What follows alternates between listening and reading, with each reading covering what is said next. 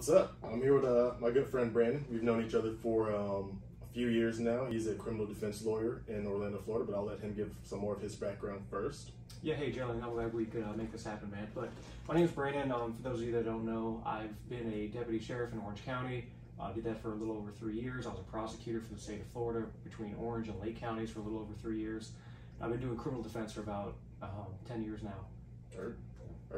And of course, all of you already know, I'm Jaiydatriggertrainer. Started Jaiydatriggertrainer Academy a few years ago. We focus on concealed weapon classes, private lessons, and kind of really educating the public just about concealed carry laws and a lot of things they just need to know in terms of firearms safety as well.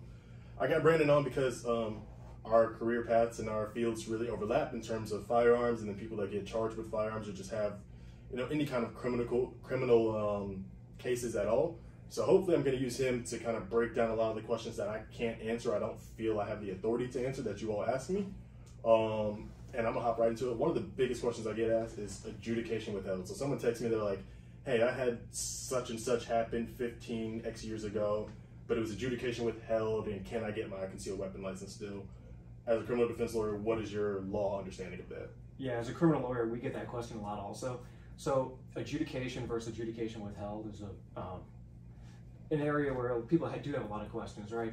So when you're charged with a crime, if you're convicted, either through you take a plea or you're found guilty at trial, the judge then has to sentence you. At sentencing, the judge is either going to adjudicate you guilty or withhold adjudication. So if you're adjudicated guilty, you're convicted, right? And it could be on anything from as low as a traffic ticket to a misdemeanor all the way up to a felony. Okay, adjudication means you're convicted. Adjudication withheld means a judge withholding conviction. So that's a really important distinction. Heard. So obviously when people once they are convicted, they start to lose rights and then things start taken away from them. So can you explain like having your rights taken away or starting to lose rights in that process? Absolutely. So if you're adjudicated guilty, that means you're convicted. If you're convicted of a felony, that's when your rights start to really get taken away. Okay, you're going to lose your right to vote, your right to serve on a jury, your right to own a firearm. You're also going to lose other rights as well, as far as being able to seal or expunge that case or any other case either prior or subsequent to that adjudication of guilt. So there's a lot of implications. All right, so once it's like a felony charge, then you start to lose. So if it's a misdemeanor charge, you don't lose as many?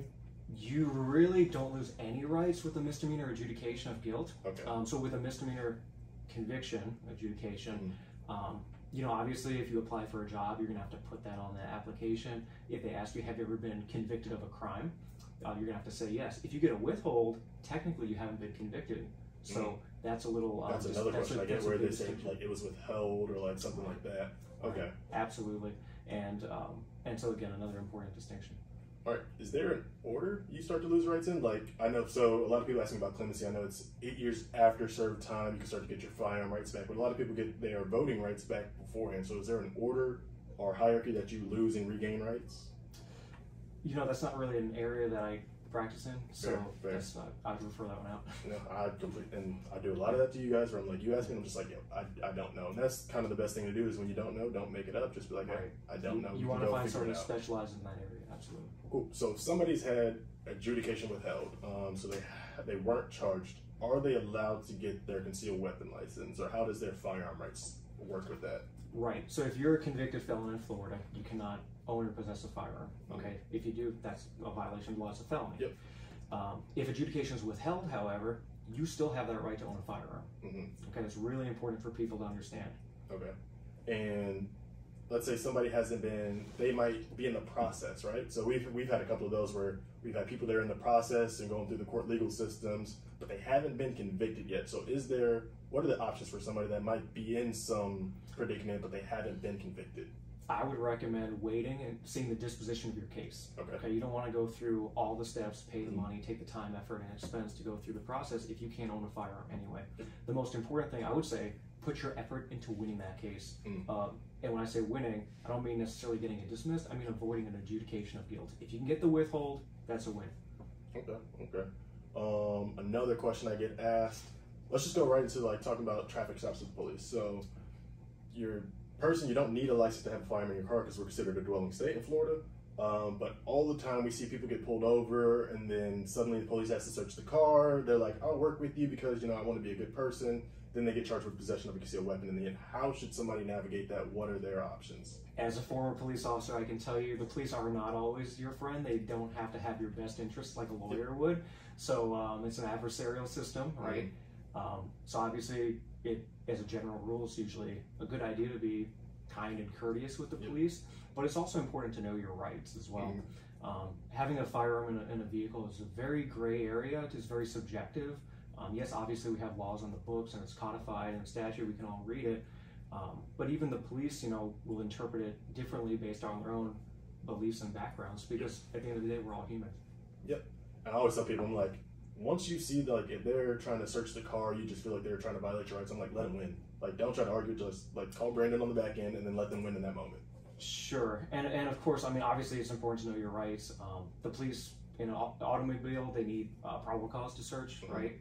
So without PC, they cannot get in that car unless there's some other exception, like consent, is what you just talked about, letting them get in the car. That's a personal decision if you want the police to search your car. Obviously, if you're just concerned about the firearm, you have a concealed weapons permit, it really should not be an issue. Heard. So just and if you can't give this opinion, feel free to say you can't.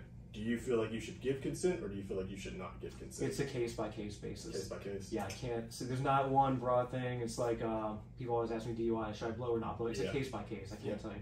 That is completely fair. Let's talk about medical cards and concealed weapons permits, because there's a large argument against this, and a lot of people are on one end or the other. My personal opinion is, like, since we're a shall issue state here, and no one's really checking, if you go get both, no one is going to stop you. I know some people in the 2A community pose the worst argument of, like, you'll be convicted if you actually end up in a situation, but then there's no actual defense from the criminal defense side. So what is your perspective on having both? In broad strokes, I'd say, if you're asking my personal opinion, I mean, having a medical marijuana card, it's having a card for like a prescription drug. You have prescription drugs, whether it be Xanax or hydrocodone, whatever, painkiller. You can have a prescription most people in this country are on prescription meds, and they're still allowed to have a Second Amendment right to own a firearm. So personally, if you're asking my opinion, I don't see the problem with it. And do you think on the back end that a judge might find you guilty if somebody was trying to attack you and take your life essentially, or harm you, cause great bodily harm? Do you think they would find you as a criminal on the back end for being a user of marijuana, even if it's with the medical card? Well, there's good arguments made that should be inadmissible at trial, without getting too in the weeds of the rules of evidence and everything. So I think there's a good chance that may not even come into play. Heard. Let's try to talk about stand your ground. We are a stand your ground state here in Florida. I always tell people, it became very controversial after Trayvon Martin and George Zimmerman. I feel like I naturally have a biased opinion since I'm an instructor in the community. I don't think stand your ground is the issue. I just think the way Florida lawmakers wrote stand your ground is the issue. What is your opinion? Like many laws in Florida, they're not well written. And you could see that in the stand your ground motion, in everything down to traffic laws, okay? They're just, for some reason, the Florida legislature can't seem to get it right a lot of times with codifying these laws, putting them into words, and having them interpreted by the courts. And that's where we find ourselves many times.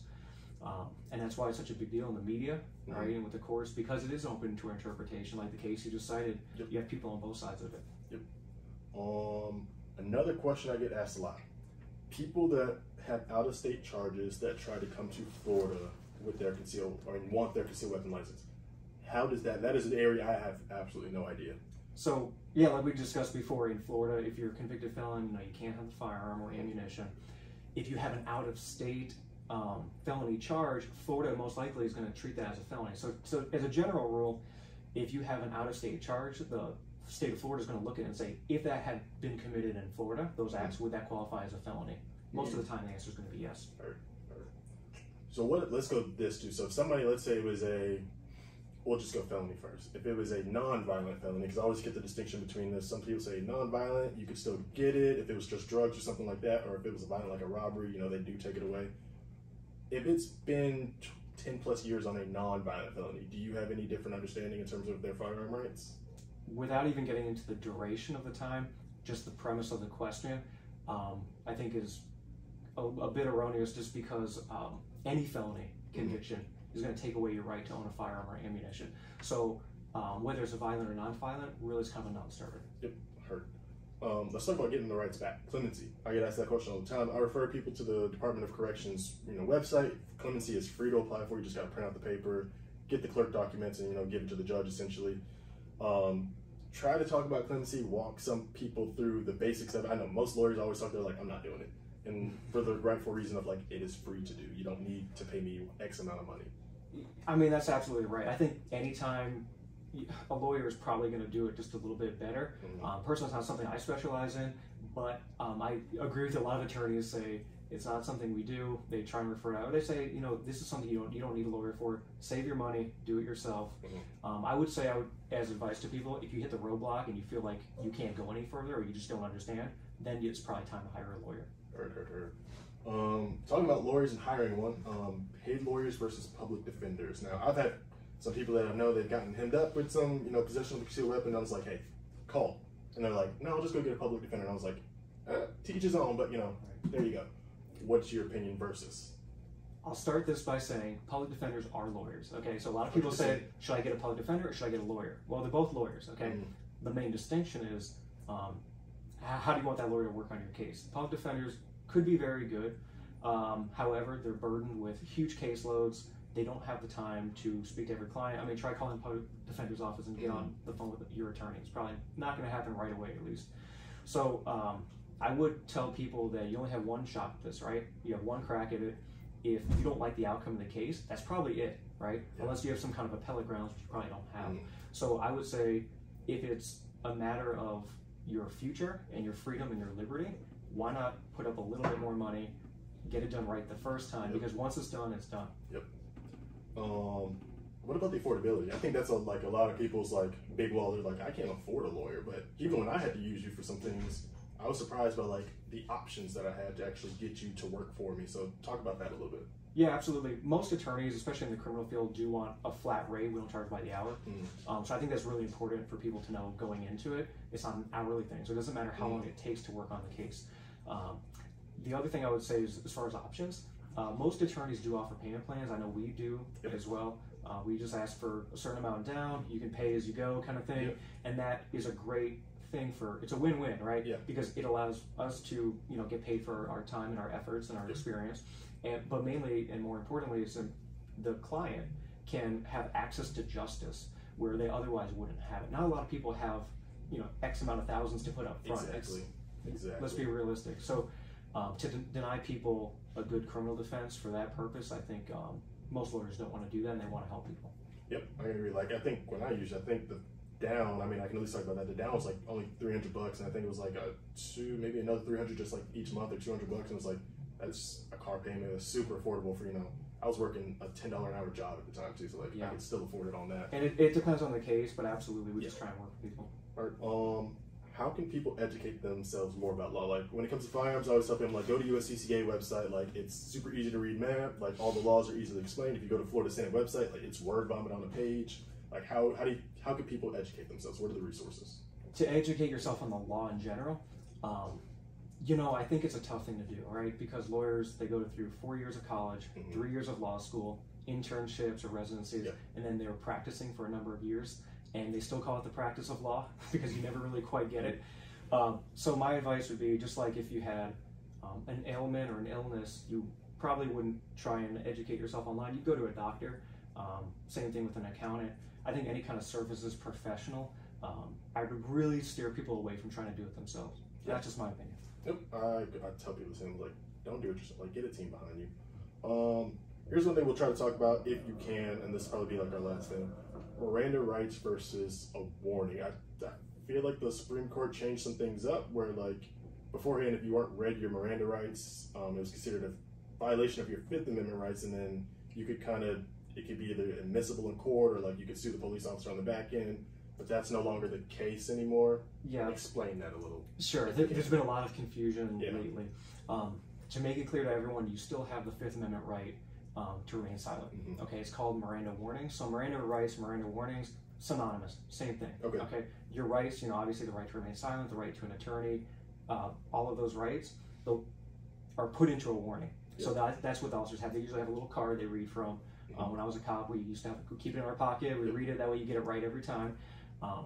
Typically, it's not a good idea to talk to the police. If you have the rights for a reason, invoke them, okay, most of the time.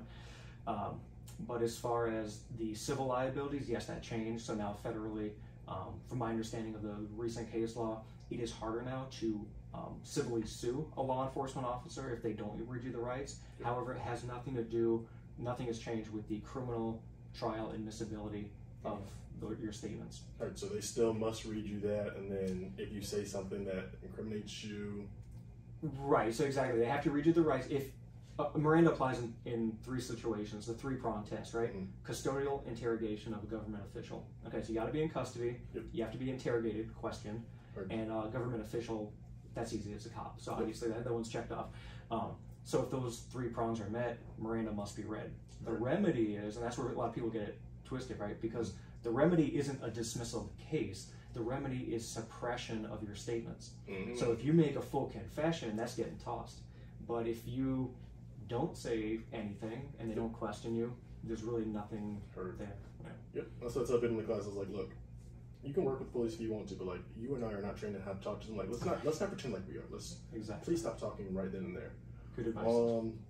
Because we've seen what happens otherwise. All right, for you, where can people best find you? You're here in Orlando. How can they reach you? How can they contact you? Where are you located? Yeah, we're right downtown, right on Colonial. The best way to reach us is our website, gans.law, GANS.law, or you can just Google Gans Law and we'll pop up. Yep. I'll have all his social links somewhere in this video, links and descriptions and all that good stuff too. His social will be tagged in it too. You can go follow him there. Literally, like you said, just Google him and he will pop up here in Orlando. He is the first person I always call. Before we go, let's try to talk a legal service, like a legal shield or like a carrier insurance type of deal, if you can, versus hiring somebody. I always say, I'm like, get both. Like as soon as I call, carrier insurance, I'm probably call Brandon right after. I'm like, hey, can you come here? Can you talk about that? I mean, insurance is usually a good idea, right? Especially if you're carrying, you want to protect yourself. If you get into a situation, the more protection, the better. So I totally agree. If you can get insurance, great. I'd also talk to a private lawyer about it. Yep. And I mean, I'm not gonna specify one, but they're literally like $10 to like $20 a month. They're like a couple $100 annually, and then you get yourself a private lawyer right on top of that. Now you got a full team behind you. Brandon, this is fun. I think people are really gonna get benefit out of it. If y'all have questions, comments, DM me, text me, all of it, and then maybe we get Brandon back on to answer some of those deep questions in depth. Maybe we do it live one day and we let y'all ask live questions, and that could be super fun too. But for now, that is all you're gonna get. So thank you, Brandon. Thanks, Jim. And that's all for today.